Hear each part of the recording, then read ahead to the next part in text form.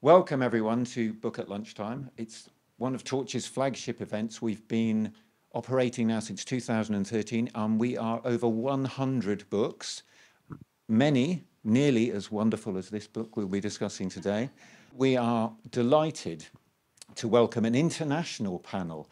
One person has arrived from Austria, another from Yorkshire, one from Oxfordshire, and one from, well, next door, effectively, in Green-Templeton College. So truly an international panel to discuss authorship, activism, and celebrity. Now, looking through the reviews of this book, it's very, very difficult to find one that sums things up, I think, really. But the one I found, which I thought was particularly relevant, offering a welcome account of literary activism that is historically and culturally diverse from the 18th to the 21st centuries, from England to South Africa to Tamil Nadu. I thought that was very, very impressive. And today we welcome Sandra Mayer and Ruth Scobie and an expert panel, Simon Morgan and Hannah. And Hannah will be our chair for proceedings, and I will, without further ado, I will hand over to Hannah for a wonderful session. There will be time for questions at the end as well, but I will leave it in Hannah's capable hands. Thank you very much indeed, and thank you all for coming. For the invitation to chair today. It is an important book, which makes this an important event. First, let me introduce the two authors. Dr Sandra Mayer is a literary and cultural historian based at the Austrian Academy of Sciences, and she's working on the intersections of literary celebrity, activism and life writing. And she's joined by the co-editors or co-authors, editors of this book, Dr Ruth Scobie, scholar of 18th century literature and colonialism, and she's the author of Celebrity Culture and the Myth of Oceania in Britain in 1770 to 1823. And we are also joined today by Professor Simon Morgan, who's head of history at Leeds Beckett University, who specialises in 19th century British history, with a particular reference to the histories of radical politics, gender and celebrity. Professor Morgan's research focuses on 19th century political culture in the British Isles and touches on areas including radical politics, gender and the history of celebrity. And he's been a pioneer in the history of celebrity, and his research has been credited by a number of scholars around the world with inspiring them to research this area. And I should introduce myself. I'm Dr Hannah Yellen, reader in media and culture at the other university down the road, Oxford Brookes. And yes, I'm also working in the field of, well, I will explain when I respond to the book, but celebrity, life writing and social change. So the order of business today is that we're going to start with, we're very lucky to have Ruth and Sandra. They're now going to take turns to read sections from the book, and then myself and then Simon will respond. We'll have a little bit of a discussion, and then it'll be over to you for questions. So please do think of questions as they occur to you. Please keep them to the end. I'll make sure that we have time to hear them all. Okay, Ruth and Sandra. Okay. Well, first of all, thank you very much to Torch for hosting us here today, and also for 10 years now more of support for this project. And particular thanks to Simon and Hannah for coming and agreeing to do this in the middle of a really busy term. Even by the really high standards of academic publishing, this book took a really, really long time to write. Like a really long time to write. Sandra and I have been having these conversations, doing kind of this work for more than 10 years, literally met here at Torch and started this project here. The first Art in Action Symposium was held in this room in 2016. And then in 2020, almost exactly 4 years ago, we had everything. We had the programs printed, ready to go for a 2-day conference, which of course never took place for reasons that you might be able to guess. And I think at that point we all kind of assumed that that was going to be the end of it, and that it didn't, and that there is a book is basically partly down to Sandra's unbelievable tenacity and her capacity to kind of make connections and make friends, so many of whom are here today. But it's also because of the continuing enthusiasm and the commitment of so many people, again, so many of whom are here today, to carry on talking about books and writers and political causes and celebrity, even as the world was sort of falling apart around us. And that includes, you know, all the people who tuned in or contributed to the webinars, and our editors at Bloomsbury, especially Amy Martin and Jenny Toyer, our incredibly professional and efficient editorial assistant, and our peer reviewers who were so quick at getting back to us that I think Sandra might be a witch. It's possible. But also, of course, all the contributors to the book. There are too many people to name, but I think it all kind of speaks to this idea or this paradox that kept coming up again and again. Slightly to my surprise as a seasoned cynic, it kept coming up, this sense that it's at the times when books and writers seem most powerless that talking about them and thinking about them is most urgent and most important and most vital for our continuing survival. That's obviously a much bigger and a more important topic, and I'm not going to talk about it anymore. I'm going to read a bit from the introduction. Fame can provide material conditions which amplify, protect, and legitimize vulnerable political voices. Cincy Dangarembga's visibility on social media, moderate though it is compared to big names like Stephen King, Rupi Kaur, or Margaret Atwood, her receipt of prizes and her presence in the news media all help to promote her work. The economic and cultural capital thus generated can be especially important for writers with otherwise marginalised identities. Dangarembga notes that writing while black and female has always restricted her, quote, access to publication opportunities and avenues to reputable professional publishing houses and lucrative contracts. Her global name recognition may help to redress this, as well as proving a lightning rod for political attacks. At the same time, the perception that a writer welcomes, promotes, or even acknowledges their own celebrity can weaken their claims to artistic or political authenticity. Literary history is littered with accusations of authors selling out, limiting or contaminating their art and political commitment in search of money, adulation, or institutional approval. From the epic renegade poet laureate Robert Southey to James Baldwin, whose, quote, voice as a writer was compromised for some readers when he became the official voice of Black America. Historically, authors have responded to such criticism, real and anticipated, with everything from gleeful defiance to radical retreat from public life. Most often, they've negotiated between the potential costs and benefits of fame in complex and even self-contradictory ways, some of which are outlined in the biographical case studies in this book.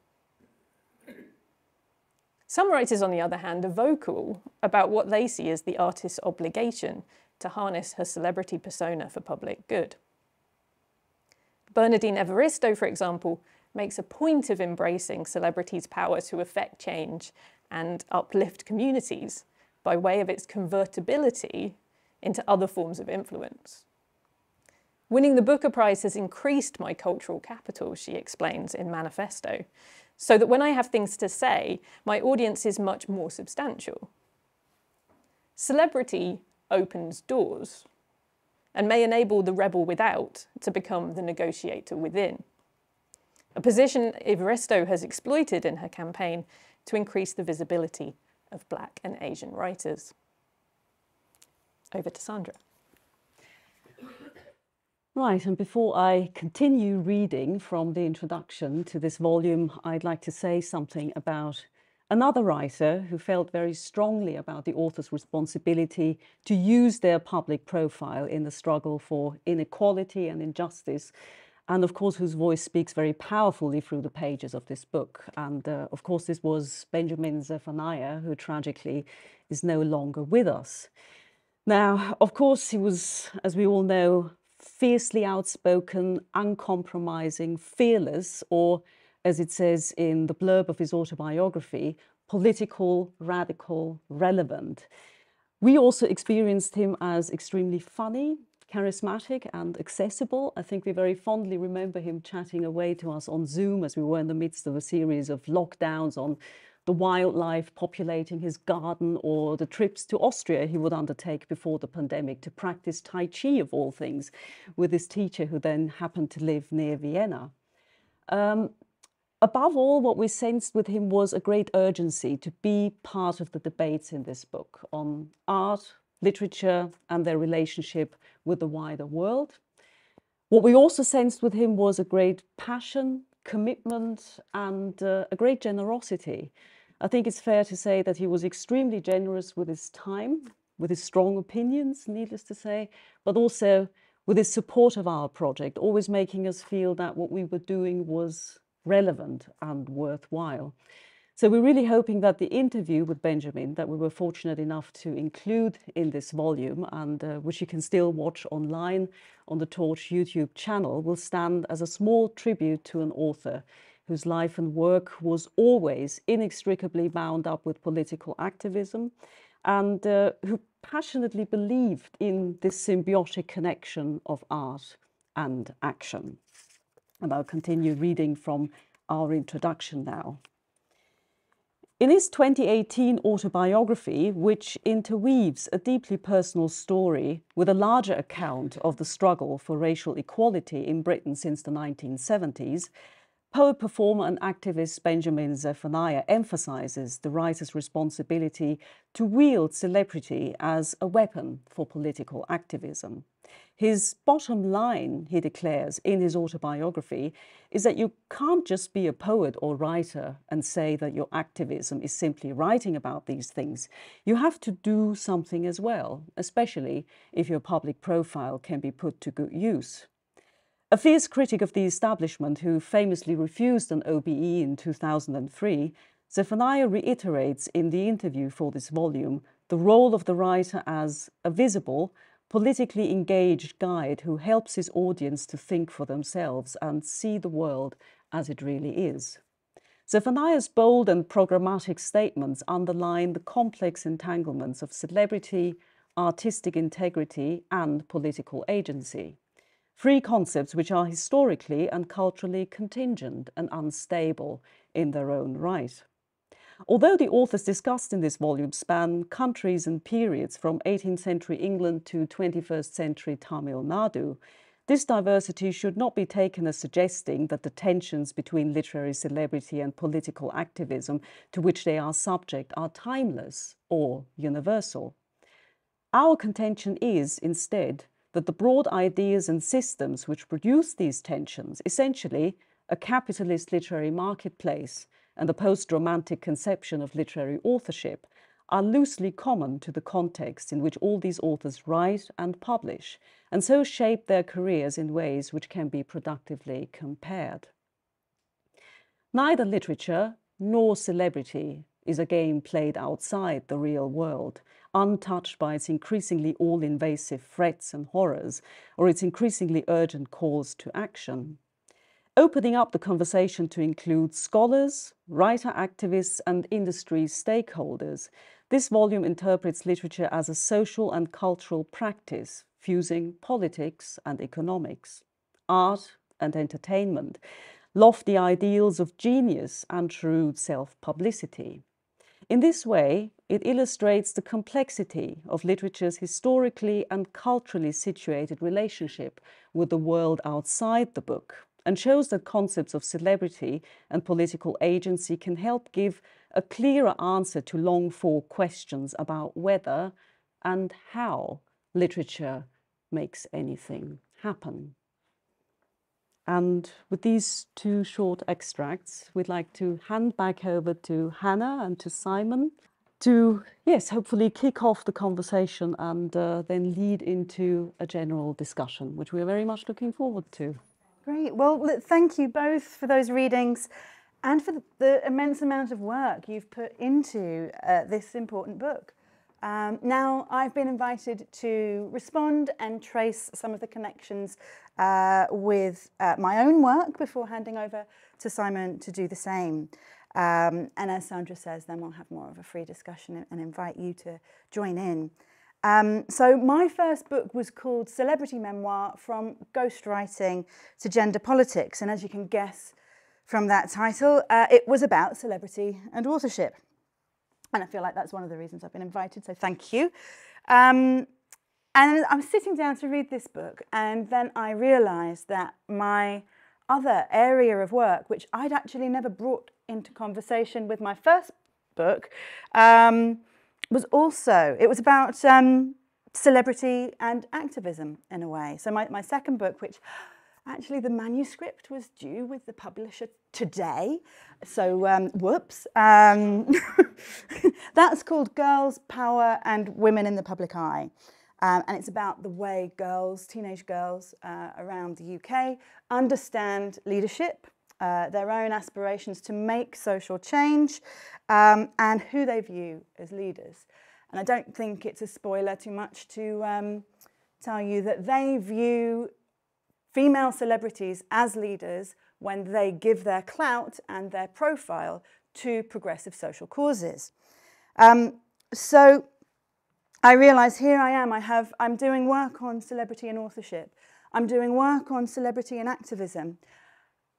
And I have never done work on celebrity, authorship and activism. I've never brought these things together in dialogue. Obviously, in my mind, they were connected by celebrity. Obviously, you know, I am thinking, in frameworks and themes across both of those areas. I call my work as about the politics of visibility, and my goodness, does this speak to that theme. But I hadn't considered the celebrity authors. They're rather different to the ones in here. It's kind of Katie Price and Paris Hilton and Kim Kardashian are my celebrity authors. But they do engage in conversations with social causes, and I had never thought about those together.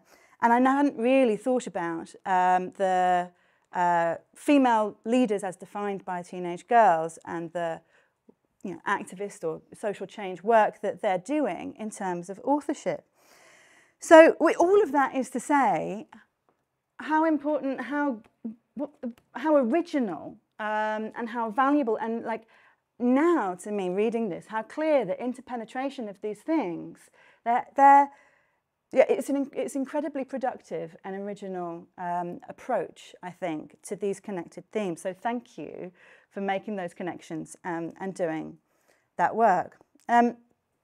One of the key purposes, and often one of the most dismissive purposes that people talk about life writing for, is as being a process of canonization, of shoring up a public image, or rehabilitation, or seeking a favourable reception, or revivifying a career, or positioning oneself as relevant to the cultural moment. And I say one because obviously life writing is diffuse. It is much more than that. But nonetheless, that is absolutely a key kind of concern with the genre.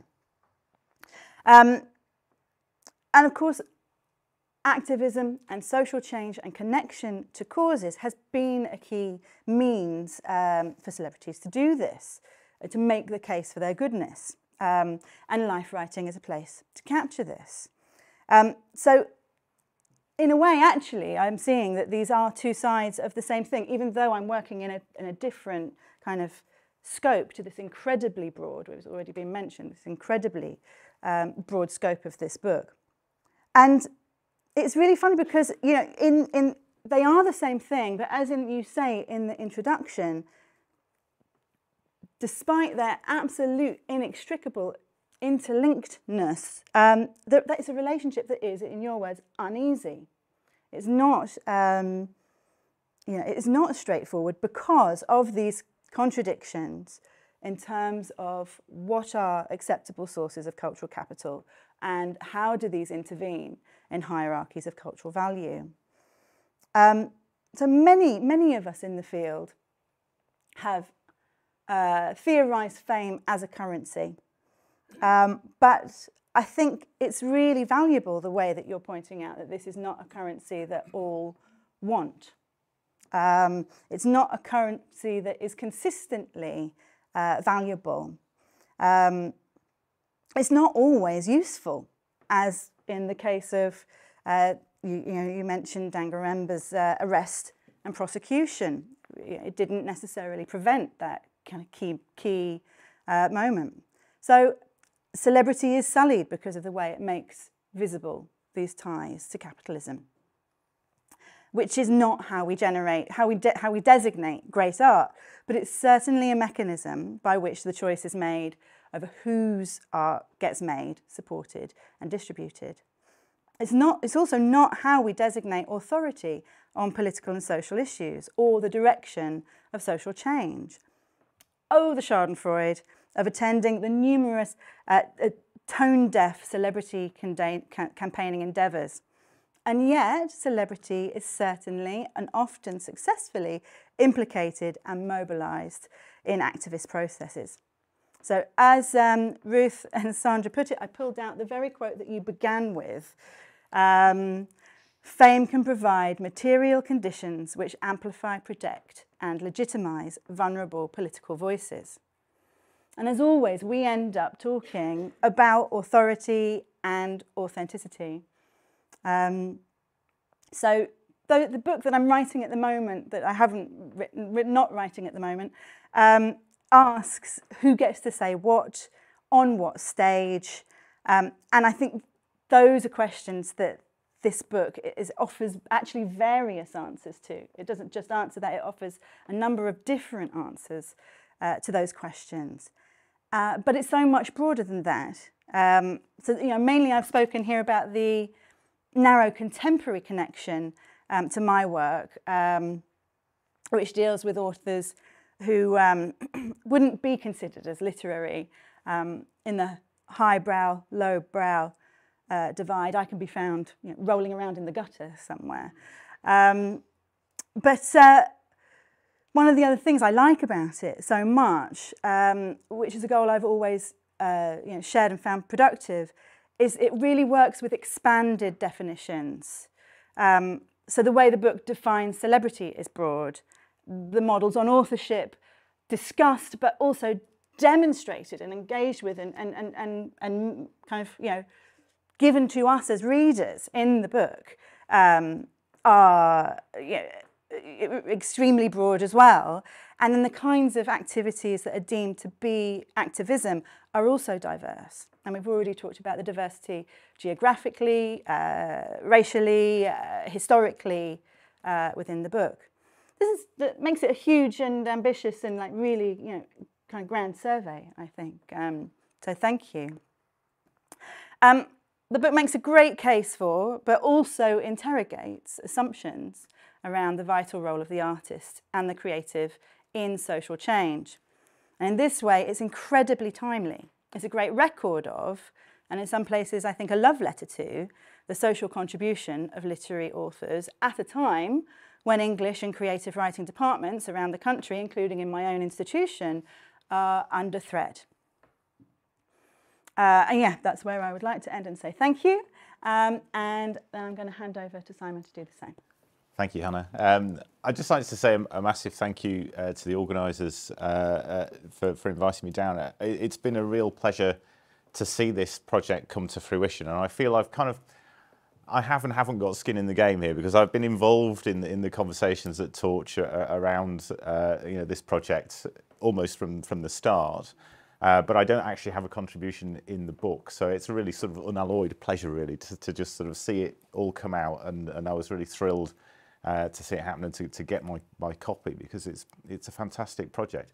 And I think just to develop and amplify what Hannah said, I think the real value of it is the way that it brings so many different authors, but also so many different time periods into conversation with one another, and it really does give it a sort of broad application and interest, I think, for a really wide readership, and it should be widely read. It intersects with my own work in a number of different ways. My first monograph was actually on women's and gender history, so that there are obviously essays within the book that speak to women's authorship and the way that women, particularly in the 19th century, were able to use authorship to navigate the shoals of public reputation and the damage that the wrong kind of public exposure could do to women, which has been a big, anybody who works on sort of women in public life in this period, that is an inevitable theme.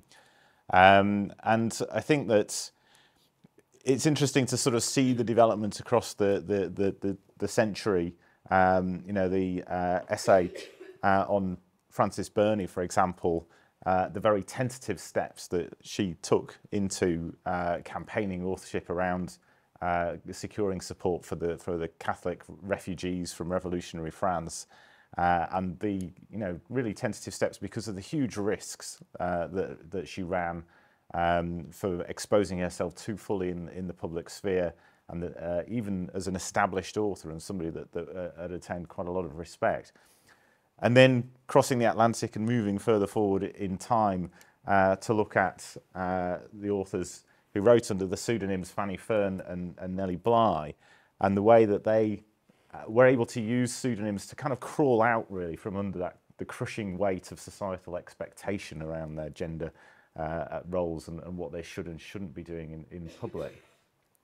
Which isn't to say, of course, that women weren't allowed to do anything in public. That's a sort of common misconception, and I think a lot of my first book was about what women could actually do, but there were still very firm boundaries around their participation in the public sphere.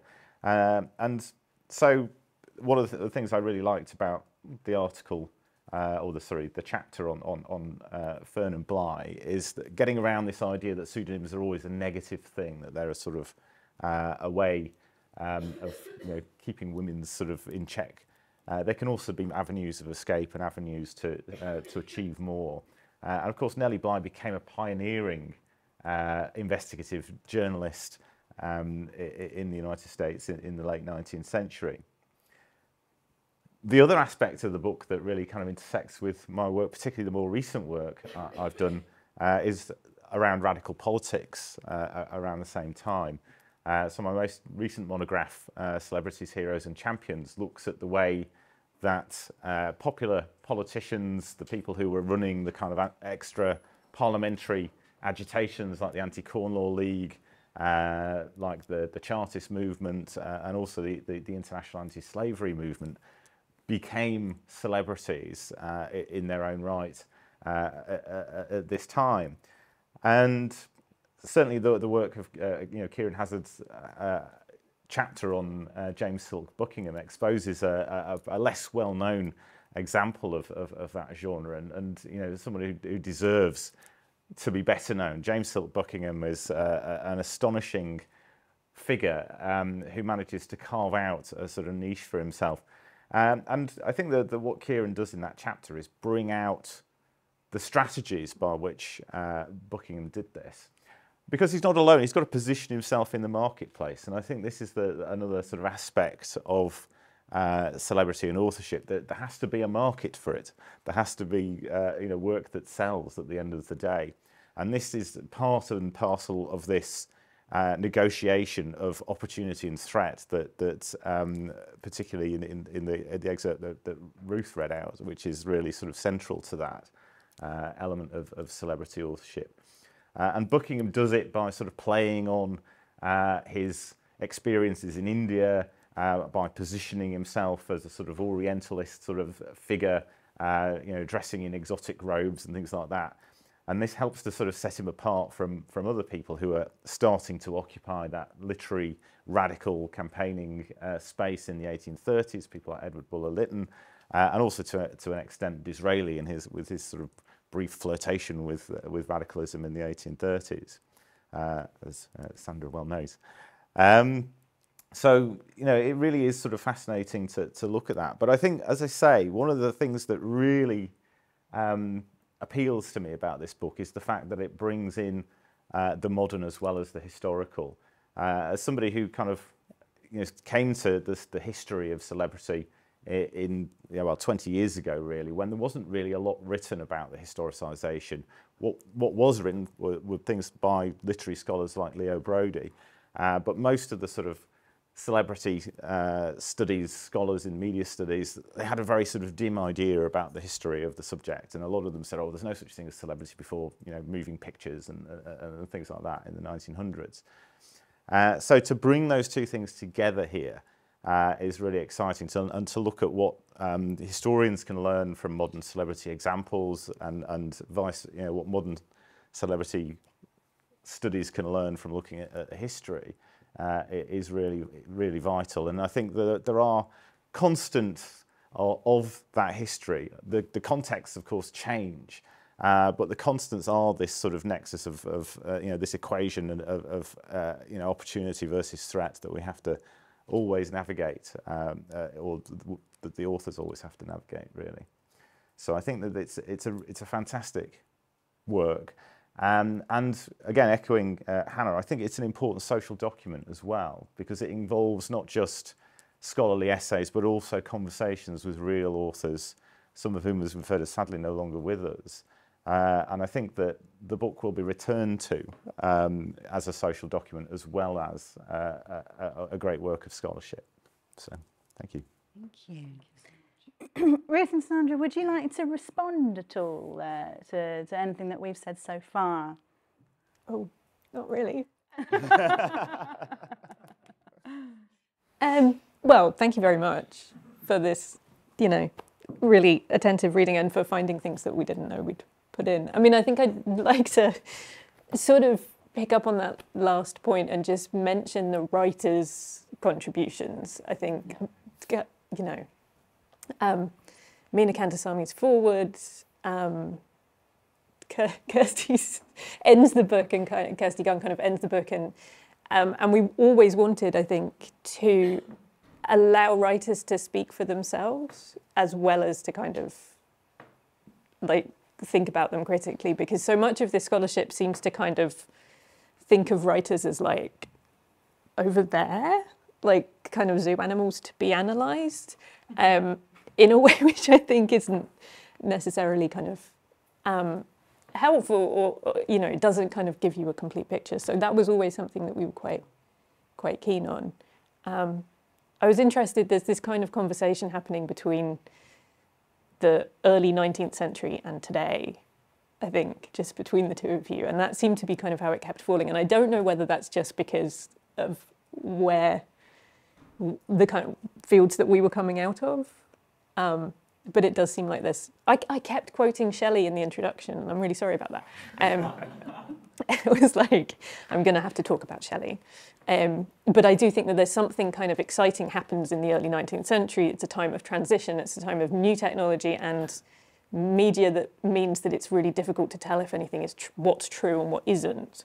And there does seem to be something there that speaks particularly urgently to today, in that, in all the kind of changes in the sort of slightly apocalyptic feeling that sometimes creeps in. Sandra, do you want to say something more intelligent? I mean, it's of course a model. I mean, that's been enormously influential. Yeah? This Shelleyan model of the author as a truth teller and as a visionary, and it's one that, to come back to Benjamin Zephaniah, that he of course heavily draws on. When he says in that interview, "I'm a revolutionary." Yeah, and I mean, it's no coincidence that he participated in this program on Shelley that was done by the BBC, I think, to mark the 200th anniversary of his death, yeah, and is very open about it, that this is a model, that he's kind of, taken as, as an example to follow in a way, and it's still there. I'd say it's a cultural myth, it's a cultural template, yeah, but it's also one that authors are vary about, yeah, these days, for very good reasons. And it's also a model that is subject to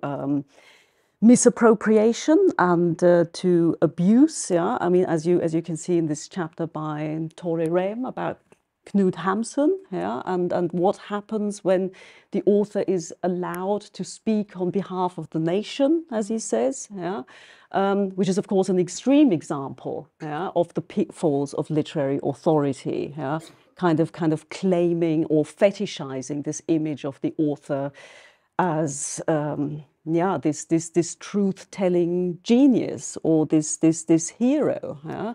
And it's something that, of course, periodically keeps coming up, and that leads us into those conversations about the work versus the life, yeah, and whether it is really possible for literature to just sort of, you know, be this autonomous realm that is completely untouched or unsullied, yeah, by political squabbles or, you know, its larger ramifications like genocide and the Holocaust. And I mean, it reminded me of when the Austrian author Peter Handke received the Nobel Prize in Literature in 2019.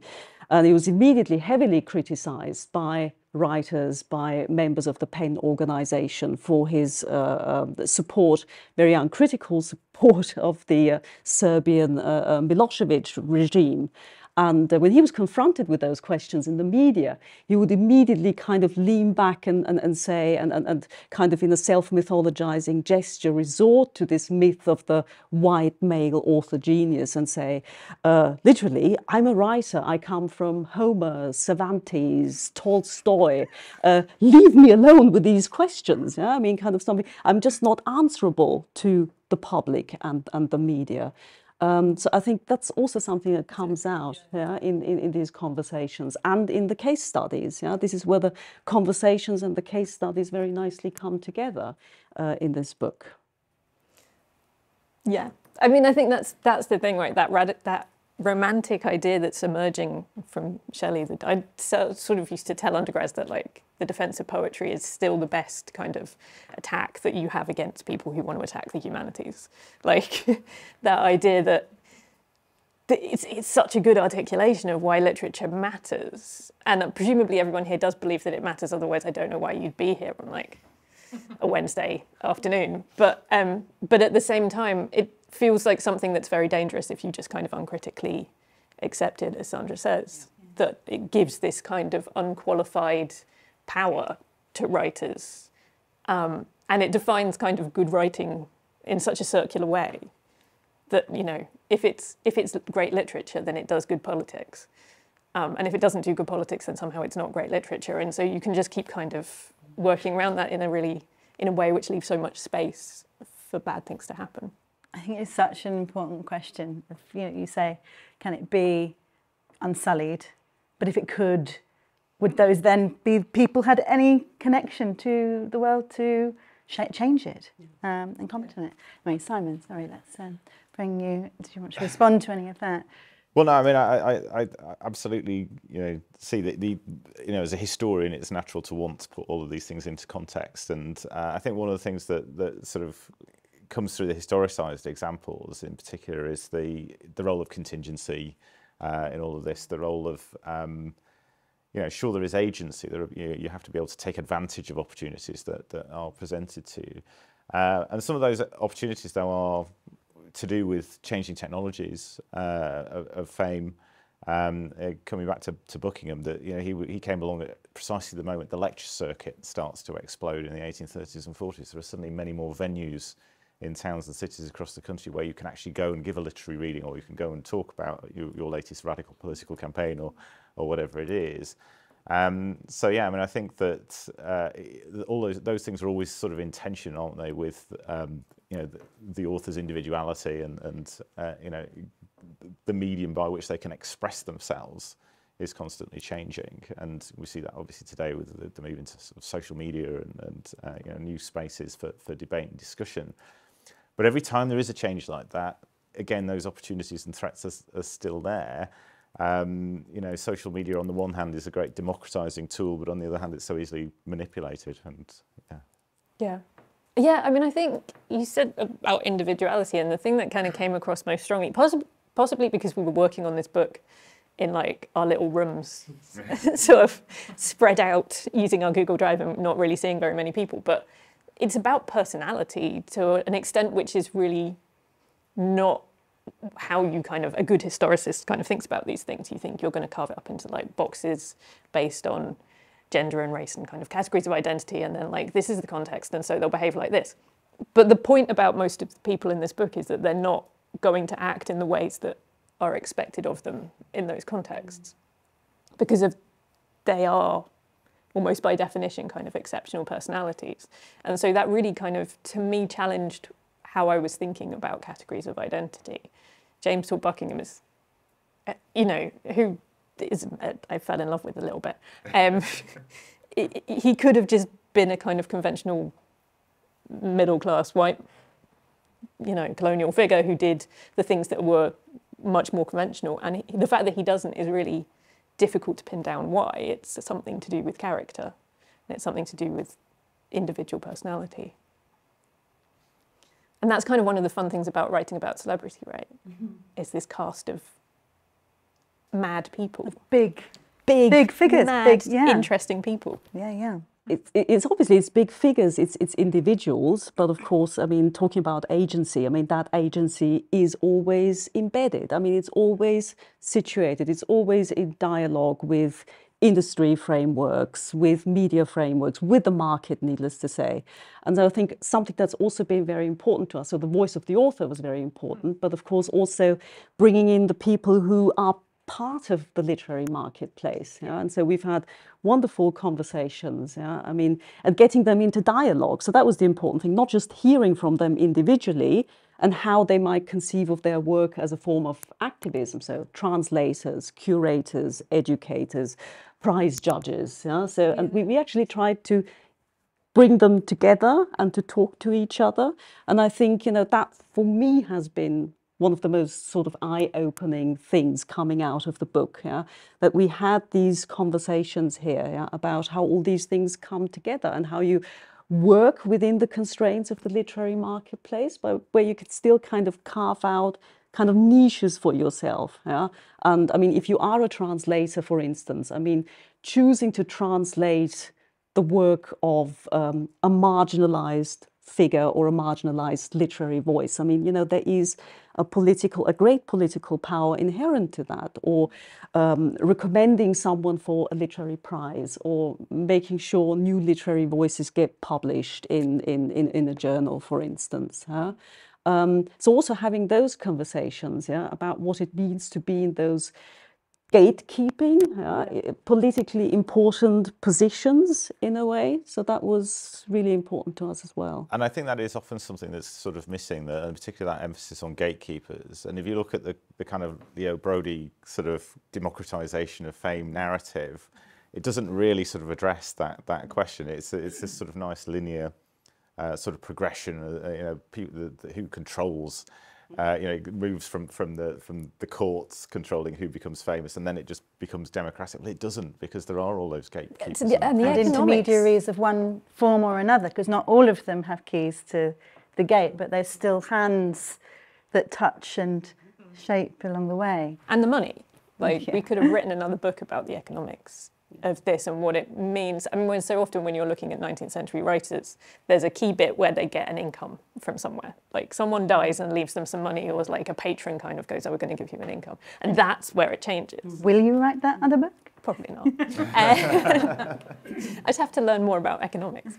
But it's so key. And what does it mean that today that authors are getting paid less and less and less, and new authors in particular are getting paid not enough to live on? What does that do to the kind of questions in the book about agency and who gets to write and who gets to have this visibility? Now, before we open up to the floor, can I just ask you to explain to us the origin of the project, the seminar series, the book? Because you described briefly, that it's a 10-year journey.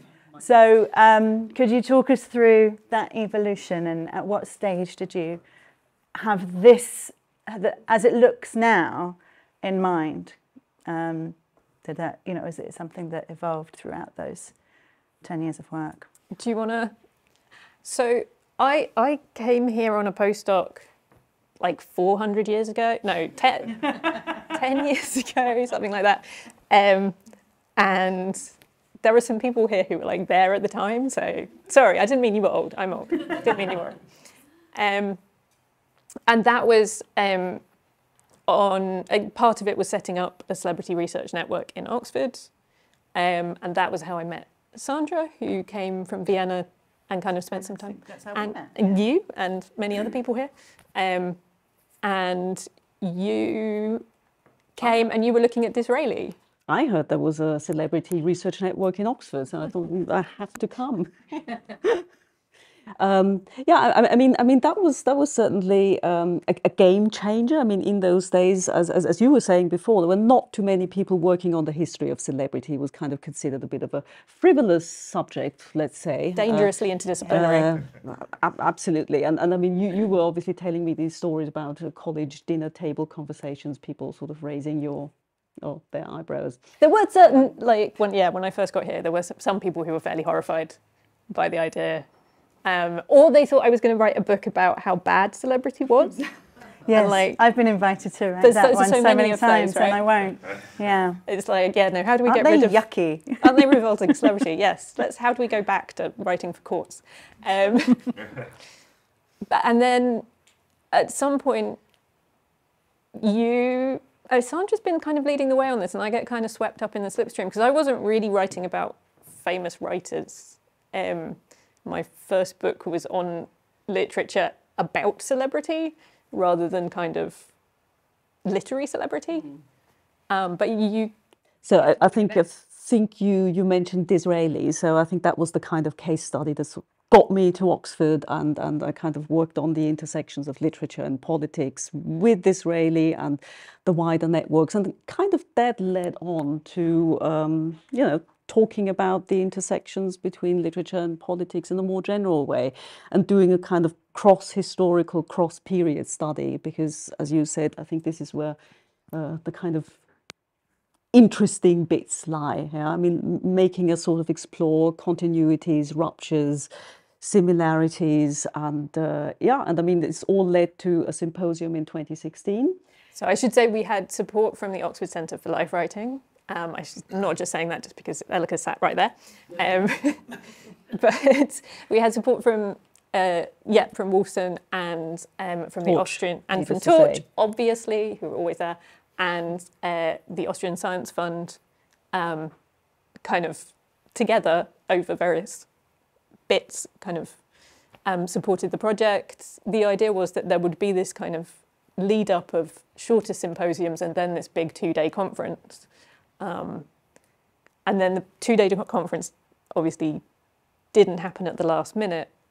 So eventually, after kind of picking ourselves up, Sandra organised for most of the contributors, most of the people who were going to kind of come to the conference, to instead give webinars over the course of that summer.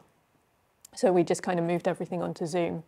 And what happened then was what had been a kind of relatively sort of what we thought of as kind of a relatively niche audience, got much bigger because the Zoom webinar, I don't know like whether people at that point were still quite open to the idea of like, let's watch stuff online.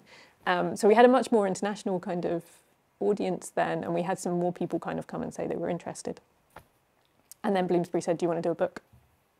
Good on Bloomsbury. So we Thank did. you, Bloomsbury.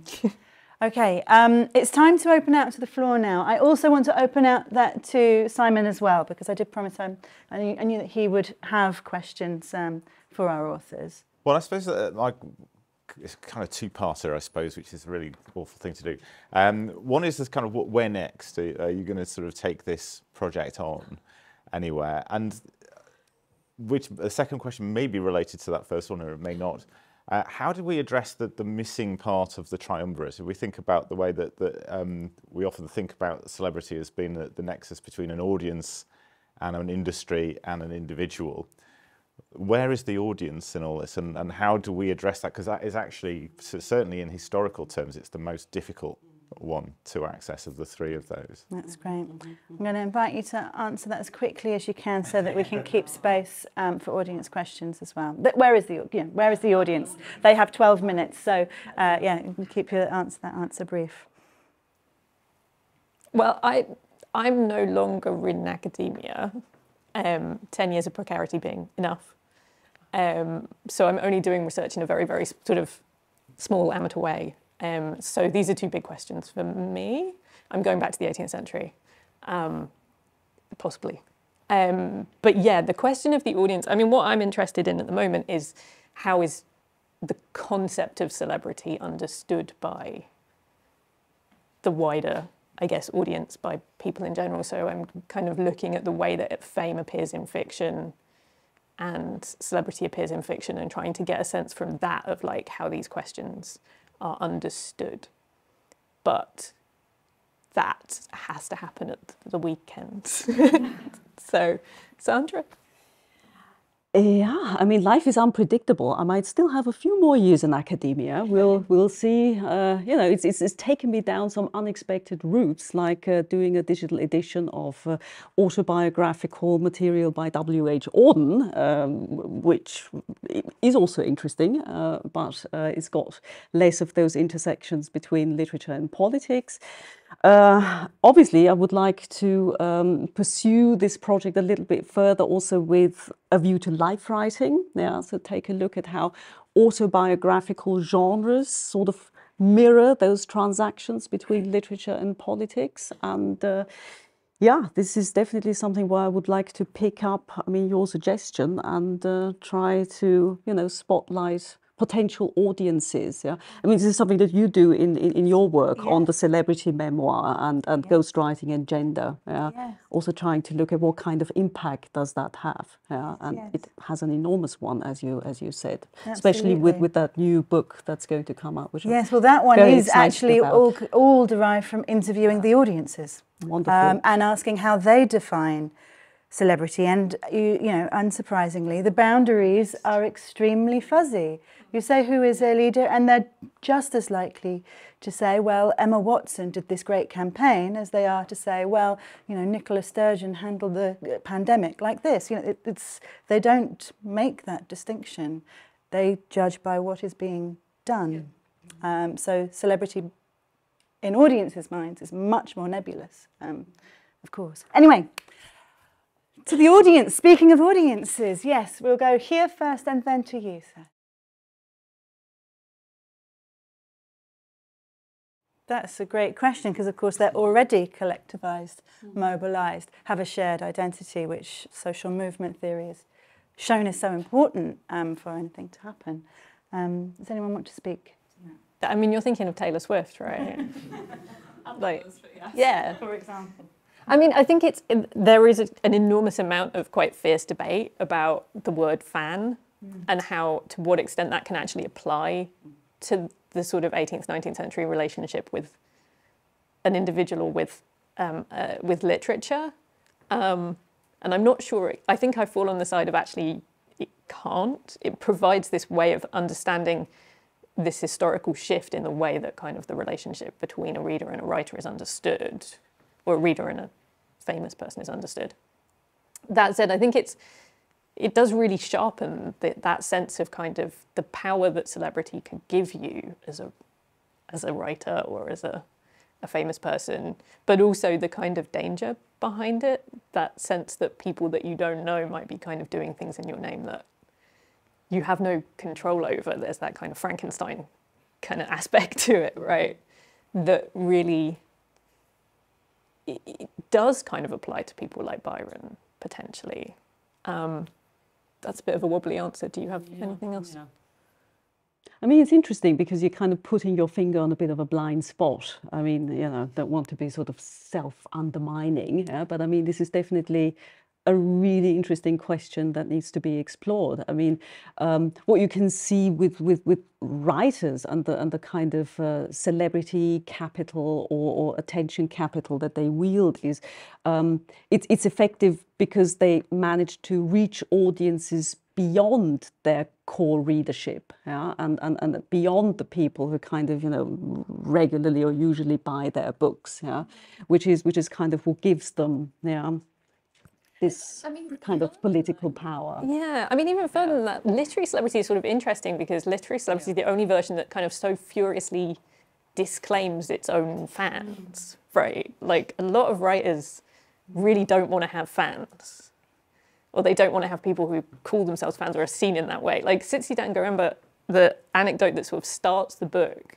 is this exchange on Twitter where, or X, where someone says, you're one of our celebrities. We have celebrities and you're one of them. And she goes, no, I'm not. And I think that there's a lot of writers that you could point to who, if you sat them down and said, like, what do you think of your fans? They would go, I don't have fans. I have people who, appreciate my writing. I think it's also hard to answer because we don't want to speak for fans without speaking to fans. So in a sense, it would be its own other fantastic project that you guys should also add to the list of fantastic future directions this can't go. Do you want to add to that before I... Well, just very briefly, I mean, I think the issue with fans is, of course, and I think this goes for rock bands as well as for literary authors, that they tend to want more of the same. So I suppose that's a kind of limitation on your freedom of action when it comes to writing your next project. And I suppose in the 19th century, Arthur Conan Doyle is probably the person who suffers most famously from this because he wants to kill off Sherlock Holmes and his fans won't let him, or they sort of make him bring them back.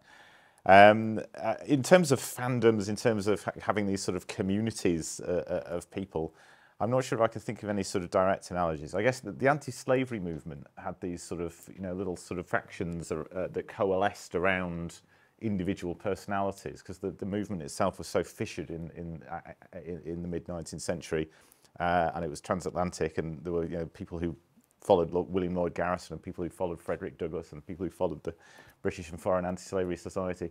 And they tended to coalesce around individual personalities because there were no overarching institutional structures to hold the movement together. So I suppose that's the nearest in the things that I've worked on.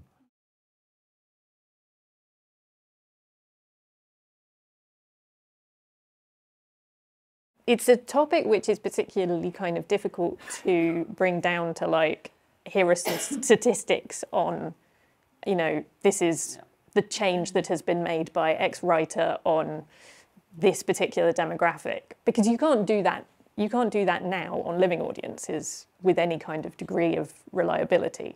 If you wanted to say kind of what influence, let's measure the influence that Salman Rushdie has had on living audiences, it would be extremely challenging to do that. You could do some surveys, I guess, and kind of ask people, did you change your mind about anything when you read Salman Rushdie? But it would at best give you a kind of, I'm sure these are challenges with which you're extremely well aware, but it's at best going to give you some very contradictory and complicated data to interpret. When you start kind of going further back into history, what impact does Francis Burney have on the debate about refugees and emigres from the French Revolution? If we can't get a kind of straight answer from living audiences, it's extremely difficult to get a straight answer from dead ones, right? So you kind of, by definition, have to take this piecemeal approach. You have to do some analysis of text. We have a bunch of different approaches. We have Ellen Wales' kind of more ethnographic approach, but it's something which kind of requires that more flexible, open approach of humanities scholars. When I invited you to talk about it, I was thinking about the breadth of modes that the book displays. It's really broad, I think, in its approaches, methodologically and the kinds of sources, right?